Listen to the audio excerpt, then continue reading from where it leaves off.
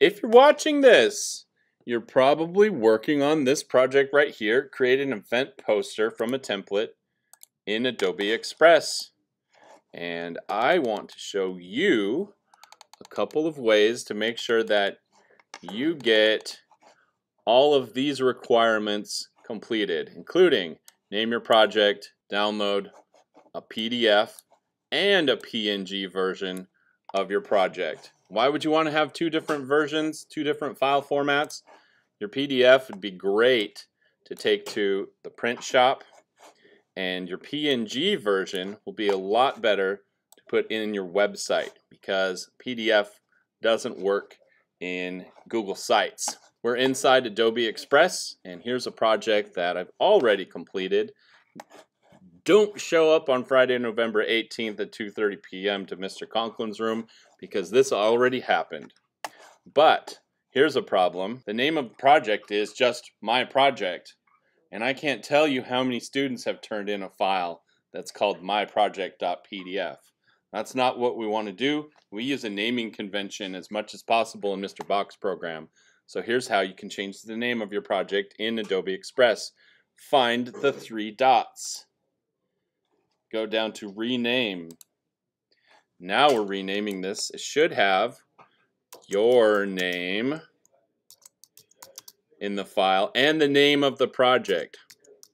All right, once you've named your project, now the most important part is to be able to download a couple of different file format versions of your assignment so you can turn those into the Google Classroom. Going up to the download button.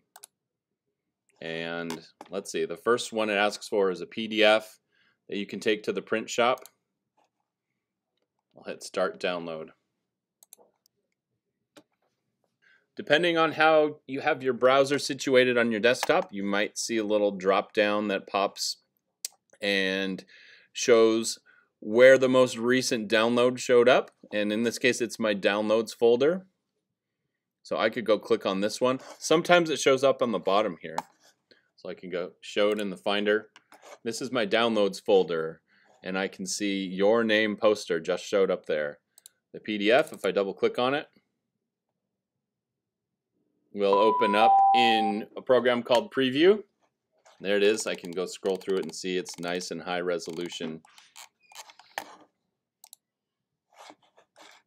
All right, next we need to go make a PNG file to put in your website.